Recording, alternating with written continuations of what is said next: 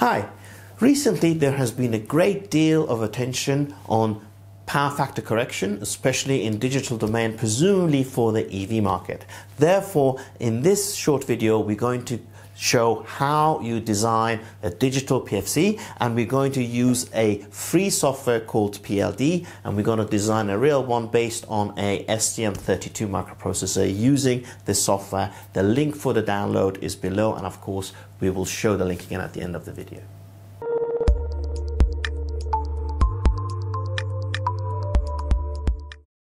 So in order to design a PFC, obviously we're not going to do the complete thing in a 5 to 10 minute video. We actually run a workshop which allows you to do this. The link will be below and also at the end of the video. But effectively you need to take care of three things. First, you need to select your components and make sure that they are the right values, have got the right stresses and are not going to blow up. And then a PFC, typically the most popular one, has got two loops: an outer voltage loop, which is usually slow. We're going to talk about how we design that, and a current loop, which is inside of the voltage loop, and that is much faster, and again we're going to talk about that. And then finally we're going to go to the test rig and we're going to show you the experimental verification on the same board that we use in our workshops, so that we prove that what we have done is working. In order to ease the design, we have developed a software called PLD, and that takes care of all of these and makes the process much easier. It selects the components, it gives you the coefficients for the voltage loop and the current loop based on your specification, and finally creates a chunk of coefficients which you can paste into your code. Again, the code we make available not only to the workshop attendees but also at the end of this video, so that you can have a play.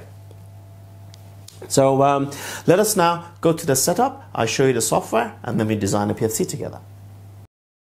Okay, so the first thing that we're going to look at is going to be the PFC circuit, the digital PFC circuit that we are going to use. This is the one that we have designed specifically for our workshops. Now, as you can imagine, the input to a PFC circuit, power factor correction stage, is 230 volts typically, and the output is typically around 400 volts. We run hands-on workshops and it is not a good idea to kill the customers, and therefore we have lowered the voltage of this unit. We have designed it specifically for our workshops, and we have divided everything by a factor of 10. So the input voltage is 23 volts and the output voltage is around 40 volts. So everything is factored down. There is a small transformer down here that takes the mains voltage, brings it down to 23 volts sinusoid, and then we given a DC output of around 400, and we are using an STM32 microprocessor in order to do all the calculations and all the sampling and basically run the PFC algorithm. As a result, we can run hands-on experiments for everybody during the classes without having dangerous voltages. This is a two-phase interleaved PFC that we run in the class, but for now, for this demo, I'm only going to use one of the phases. So one of the phases is off and the other one is on. The microprocessor is doing all the calculations. This cable is only powering up the STMicro, and I'm going to later on show you the waveforms. But for now, how do we go about designing the actual PFC stage? We are going to use a software called PLD. The ST version of this is completely free from the link below, unlimited and free, and it works for the ST microprocessor. And it allows you to design almost every aspect of a continuous conduction mode boost PFC. Now, the first thing that we do when we run this software is you type in the design parameters. The voltages have been reduced to 24 volts because we are stepping down to 24 volts, so that in our workshops we have safe voltages, but in real life obviously you are going to work with universal voltages. So the minimum input voltage, that will, let's say, be typically 85. Then nominal will be around 230 for the EU standard, and then maximum, let's say it will be 270 volts. and that is a universal voltage. Line frequency is 50 Hertz for the European Union, or 60 for, let's say, the United States or Canada. Let's say you can change the power range, let's say 250 watts or 1 kilowatt or whatever. And as you change these parameters, the software will automatically calculate the component values, the stresses, and also the loop coefficients. The switching frequency for this board, which we use in the workshop, is 200 kilohertz, and typically the output voltage of a PFC, as I mentioned earlier, is 400 volts. And then you've got something called the hold-up time. Now, when you design a PFC, the hold-up time is specified, and that is how long you're going to allow the input voltage to go down. And during this period, let's say 15 milliseconds, the output of the PFC cannot fall below a certain level. So you need to specify these two things: the hold-up time, how much the voltage can be down for, and during this period, how low the output of the PFC can get, in order to size up the capacitor. Obviously, if your hold-up time is long, the capacitor will have to be bigger for the same drop in the voltage. So in here, we have got a hold-up time of 15 milliseconds. And during that period, let's say you allow the voltage to fall, output voltage to fall from 400 volts down to 330 volts. And when you type these in, the software will automatically calculate the value of the capacitance and pretty much all the other components around it. So I'm going to put these back to the values that we use, the safe low voltages that we use in the workshop. But for your own, obviously, you'll be using real line voltages. And this is the specification of this PFC. So the input voltage is 24 volts because we are stepping down with a transformer. Line frequency is 50 Hertz in Europe. 25 watts is the load resistors that you get to play with here for your transient response. 200 kilohertz switching frequency. 40 volts output voltage, because again, I've stepped everything down by a factor of 10. And after 15 milliseconds, I'm going to allow the voltage to drop from 40 volts to 33 volts. Now, we're going to design a power stage. So if you go to the power stage tab, the first thing that it asks you is how much ripple you're going to allow on the inductor current. Here is percentage ripple current with respect to the peak of the current, and 8% allows you a certain amount of ripple around the inductor current, and of course that determines the size of the inductor. So you type in 8% and that calculates the size of the inductance. There we go. PLD has calculated the size of the inductor, and I have soldered in 100 microhenries, which is a little bit smaller, and that just means that my ripple is going to be bigger than I actually expected. And the capacitance has already been calculated. I have actually soldered exactly 2.4 millifarads worth of capacitance, and that was designed based on the previous tab with the hold-up time. Then we need to specify the current sense circuitry. Now, in this particular board, because the voltages are low and the currents are low, we are just using a sense resistor. But typically, you need a current sense transformer in a real system. So here, it asks for, the software asks for current transformer turns ratio 1 to something.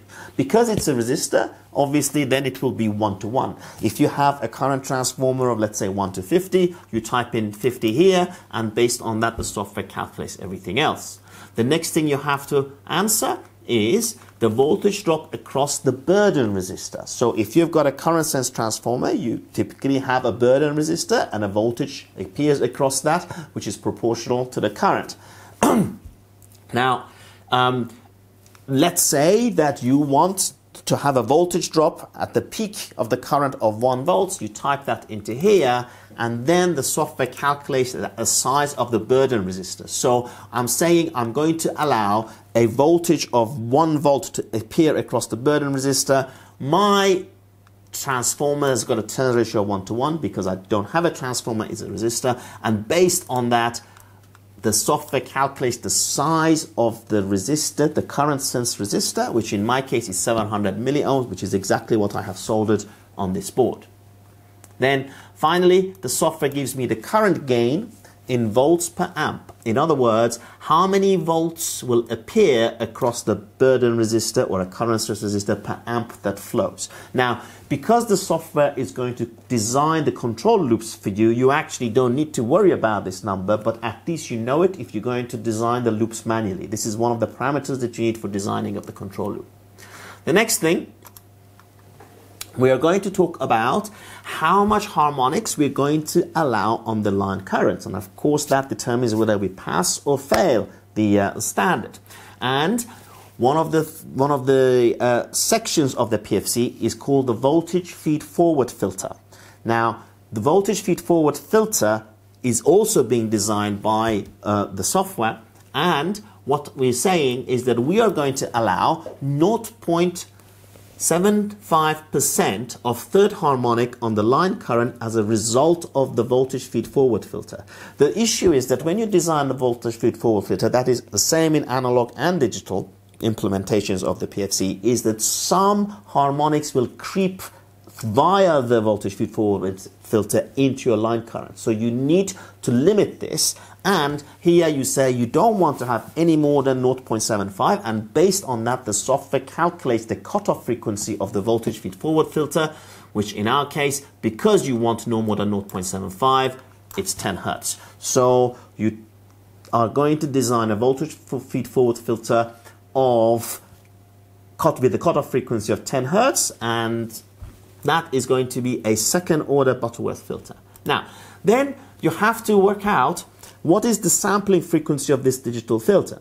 Now, typically in a power supply, we sample at the switching frequency, which in our case is 200 kilohertz. However, if you have got a filter with a cutoff frequency of 10 Hertz, and you sample at 200 kilohertz, when you do your bilinear transform, you get really silly numbers, and the microprocessor cannot calculate them because some of the numbers will be very big, some of them will be very small. Therefore, we're going to sample the voltage feed forwards coefficients much slower. We talk about this in much more detail in our workshops, but for now, instead of 200 kilohertz for the filter, I'm only going to sample at 6 kilohertz, and based on that, the software calculates all the coefficients that I need for the filter. All I have to do is type it, copy to clipboard, and type it into my code.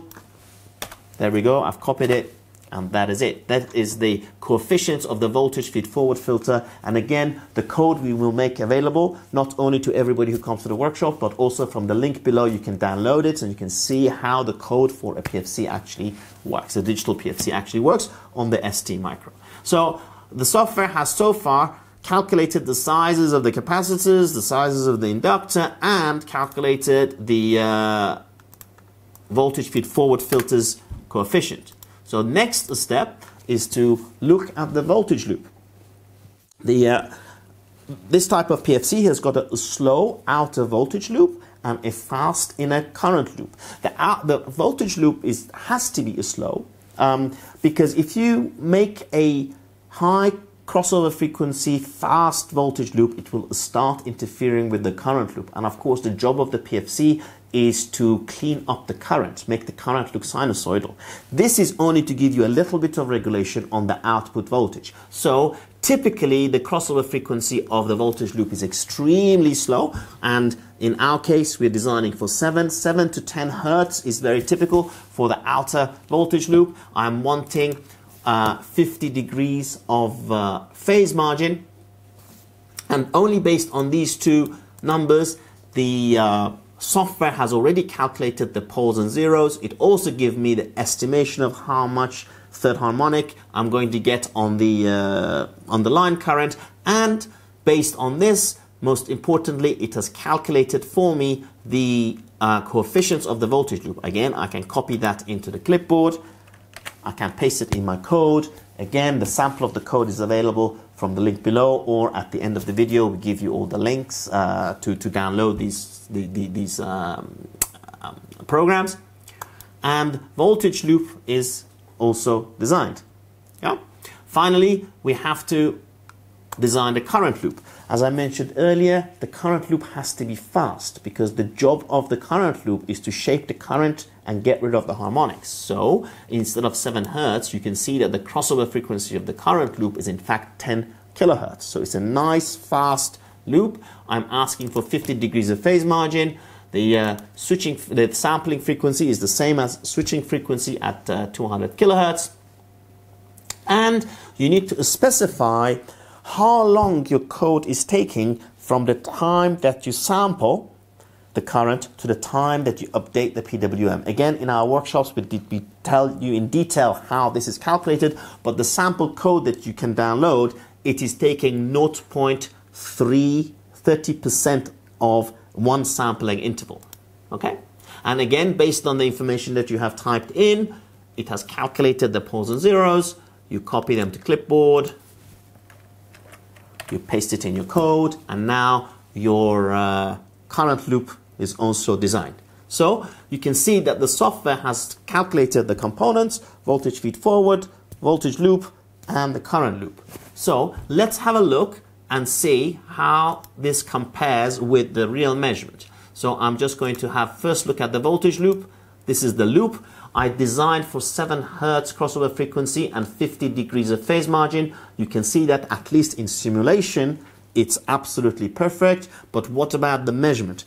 Now, measuring the voltage loop is easy in terms of the setup, but you need, because you're measuring very low frequencies, you need an injection transformer that needs to be big and heavy. Now, this particular one from Omicron goes down to 1 Hertz and is 1.3 kilos, right? And because if you have a lighter transformer, then at low frequencies the core will saturate. So there are videos already online that we have done on how you measure the voltage loop and current loop, so we won't measure them again, but I will show you the results. So if I look at the voltage loop here, the real measurement for this board using a Bode 100 and this transformer is 6.8 Hertz. Simulation is 7, so I designed for 7, I get 6.8, and 49 degrees of phase margin, I designed for 50. So I have got a near perfect match between the real measurement and what the software is providing. Then let's have a look at the current loop. Here is the current. I designed for 10 kilohertz, I get 9.3 kilohertz, and I designed for 50 degrees of phase margin, and I get 54 degrees of phase margin. So again, the software is showing an excellent match with the real measurement. So our loop is designed, and the final thing to look at is the waveforms. Here, the green trace is the current, and the yellow trace is voltage. I can disable the PFC. You can see as soon as I disable it, you get this classic shape, that big peaky current that a system will take with lots of capacitors and rectification. And then I'm going to enable the PFC, and you can see, there we go. This is my voltage waveform, which is coming from the mains. Now, voltage waveform is, in my experience, never a nice sinusoid. So this is the waveform of the voltage, and of course the PFC is working beautifully in that the current is following the shape of the voltage, and we've got almost unity power factor right now in this digital system. I can change the load, and you can see that it stays stable, and you've got a very, very, very nice shape. The loops are stable, and also transient response is good. Power supply is stable. Finally, obviously there is a lot more to it than in this short video. We do run workshops based on PFC and also DC-DC conversion. I hope you enjoyed the video, and I hope that you can join us in one of these workshops and we will play with this stuff and have lots of fun.